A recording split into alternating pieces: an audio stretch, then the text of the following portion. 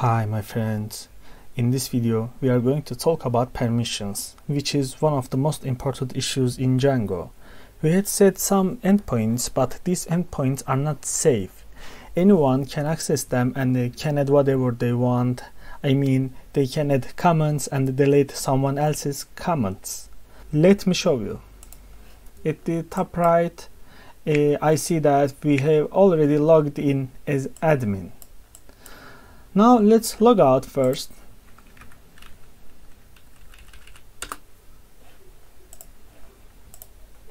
I refresh the page. Although I logged out, the form is still here. So I can still add books as an anonymous user. Even if I go to details of any book, let's say book/1, I am able to update or even delete that book. It is not even something that we could want to happen in a real project. In REST framework world, there are safe and the unsafe methods. Methods like post, put, patch, delete are unsafe methods because they can make changes on our data, but get is a safe method because it cannot make any changes on our data.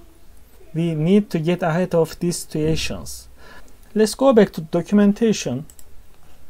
Django already has a default permission policy, which is allow any. We can also set global rules for REST framework in the settings. For example, there is a permission named is authenticated. If we set this directly as the global policy in the settings, no one will be able to access our endpoints without being authenticated. Let's copy this. I want to show you. Let's go to settings. I will edit here. Let's save it. Go to Chrome again and the refresh page. As you can see, we got a warning. Authentication credentials were not provided, because we have set the global permission policy as is authenticated. Now let's log in and try it again.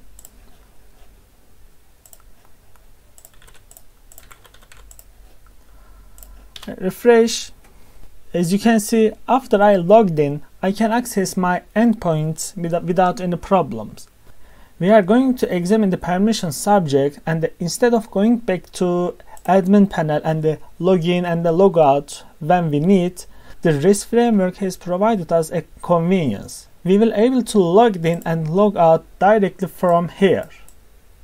So to do that, we need to add a path in main URLs file. Let's go to editor, go to main URLs file.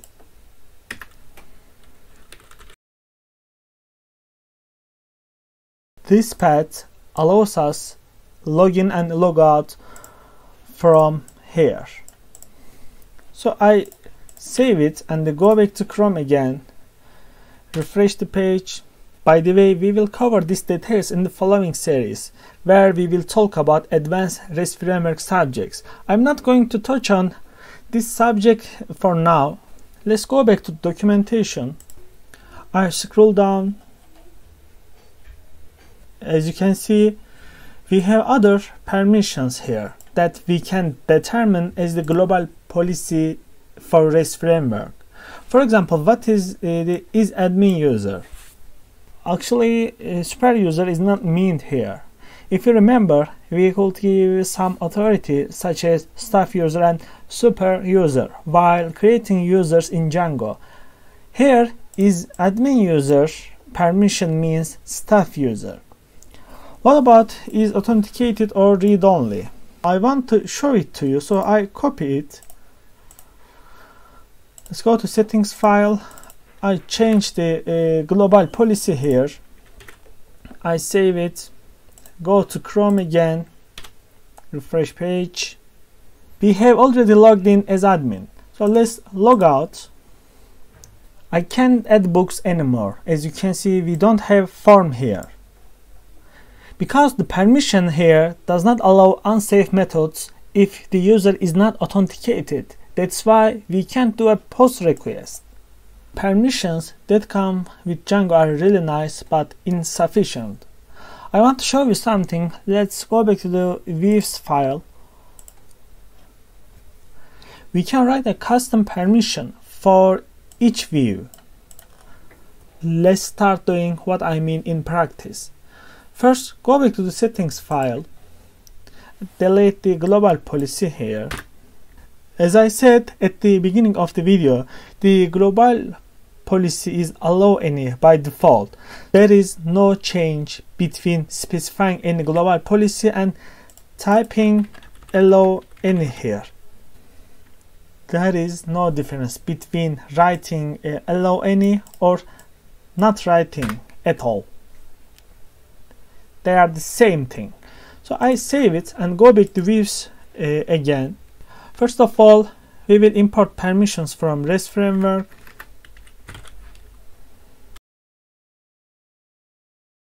Right click and go to definition. Look, we have a variable called save methods here. These methods are the methods that cannot make any changes in our database. All other methods are unsafe as they allow to make changes in the database. Now if I scroll down a bit, we have base permission class here.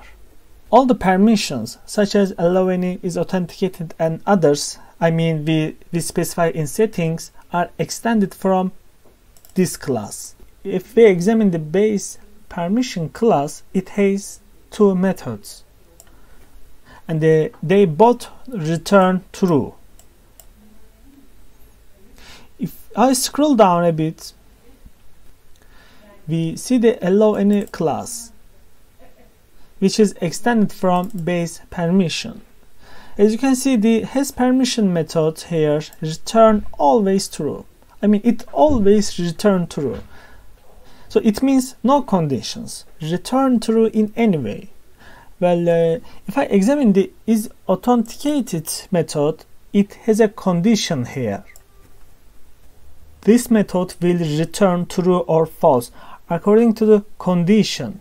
The condition is that there must be a user and that this user must be authenticated. So if both of the conditions return true, then it will return true.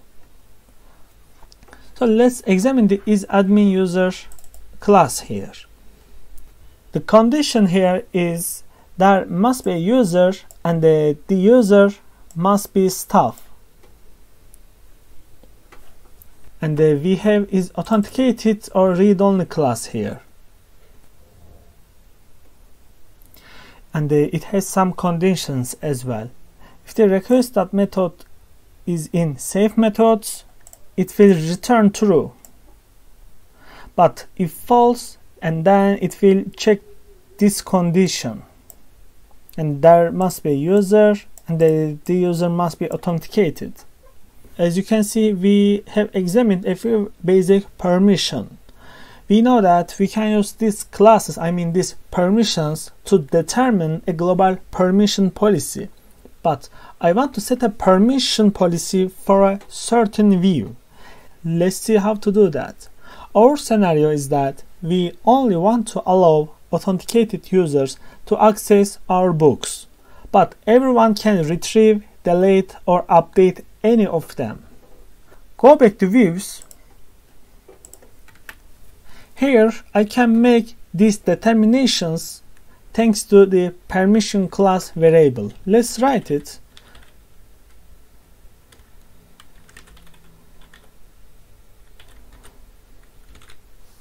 In a list, we can specify permissions.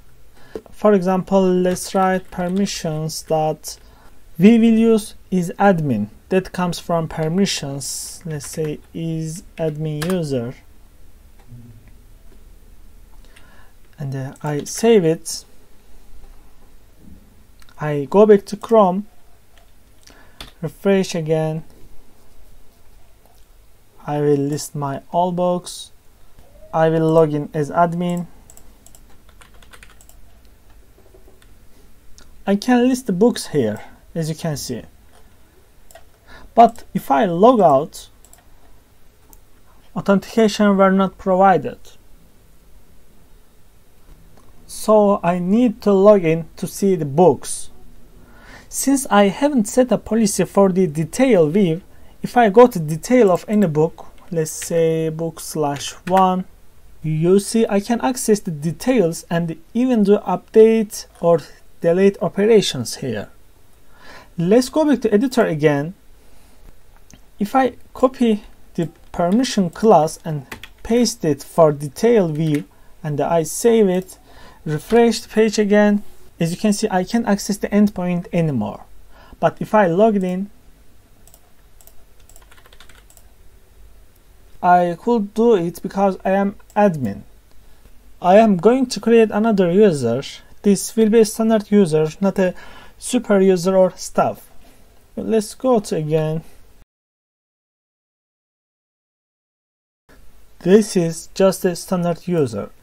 It has no authority. Now let's go to the endpoint again. I will log out and I will log in as standard user. As you can see, Django didn't allow this action. It is great actually. We will go to editor again. However, if I change the permission here as is authenticated, I will do it for this one also. I save it. From now on, all authenticated users will be able to access these endpoints. So let's refresh the page.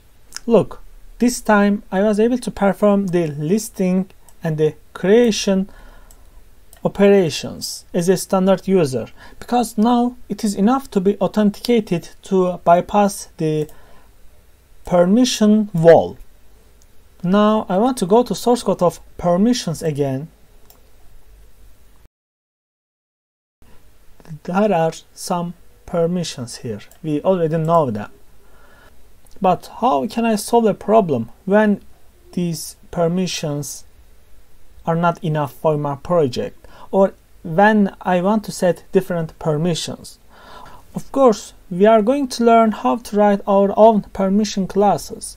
For example, let's say if the user is super user or staff, this user will have been authorized to do updates and delete operations. But if the user is not a super user or staff, it can only list books.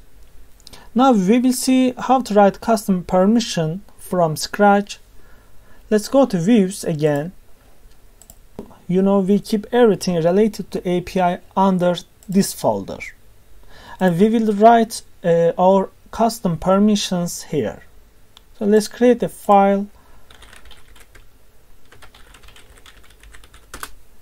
And let's import the permissions from REST framework.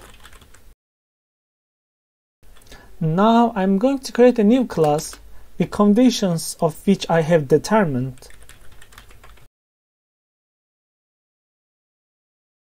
Now I right click and go to definition again. As we learned, all the basic permissions are extended from base permission class, and we will create our custom permission class by extending the base permission class. So go back to our custom permission.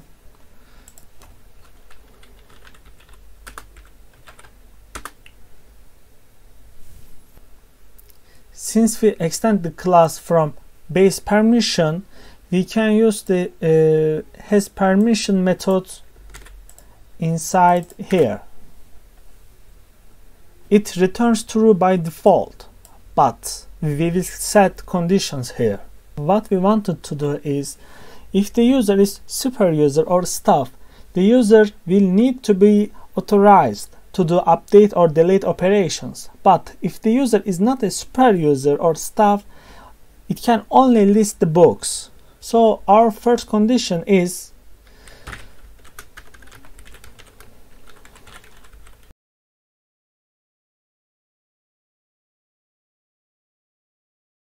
if request.method is one of these safe methods, everyone will able to list our books by making get request. So we return true here if this condition becomes true. Okay, we specified our first condition here.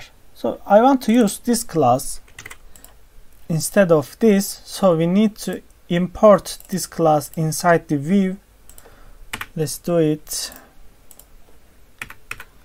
from books. So I could import it from permissions, but the permission comes from API, not from REST framework. So we created this class. Instead of this one, we will use the custom permission here. I save it.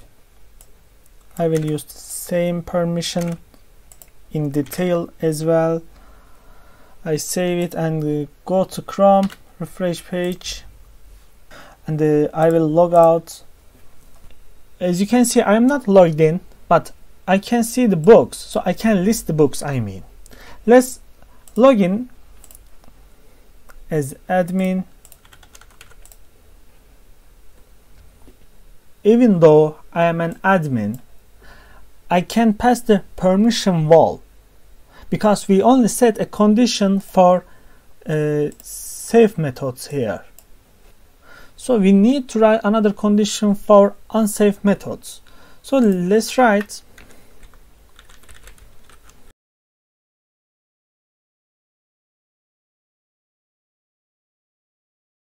it means that if request.user is a super user or if request.user is staff, then return true. Save it and go to Chrome again, refresh the page. I scroll down. The form which allows me to make a post request is here. By the way, we don't need to write the if statement like this. We can write it directly while returning it like this. Let me show you.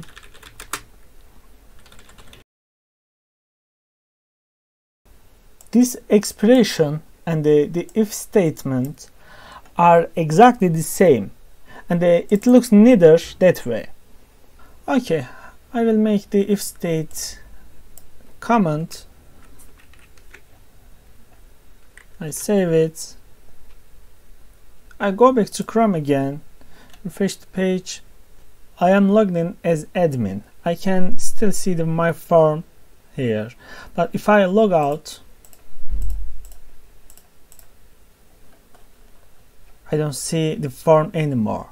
Actually, this permission issue is quite simple and fun. It may seem a little difficult at first, but definitely trying to adapt the codes I wrote here on your project will definitely help you to be master on it. Just watching videos is not going to help much. I will end the video here. We will talk about object permission in the following video.